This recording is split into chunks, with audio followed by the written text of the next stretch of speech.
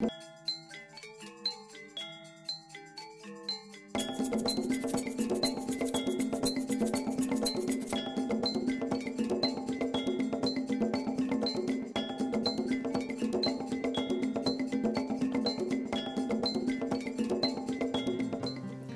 first words of the Bible are, "In the beginning, God created."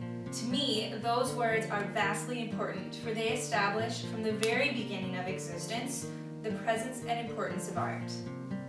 I have a dream. In it, artists wash over the entire earth like a wave, pursuing excellence in their art while proclaiming God's truth and love. I am not alone. I have heard of many prophecies about a coming movement of artists transforming and leading the world into deeper intimacy with Christ. I have to be a part of it. God has placed a call in my life to serve Him through the arts and to reach out to artists. And in January 2011, God has called me to do this in a very specific way. He's leading me to go on staff with the international missions organization Youth with a Mission. They have a base in Montana and a ministry they run there called School of Dance Studies. It's an 8-month training program where dancers from around the world come and are given training and pursue excellence in their art form while learning about God's love and how to share God's love and the truth of Christ with the world through their art. While staffing, I will be doing many different things such as leading small groups, teaching, choreographing, serving the community, and more that I'm still finding out about.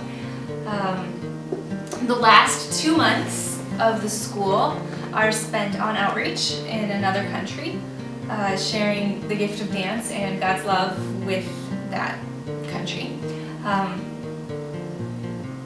To step out into this call, God has asked me to trust Him more than I maybe ever have before.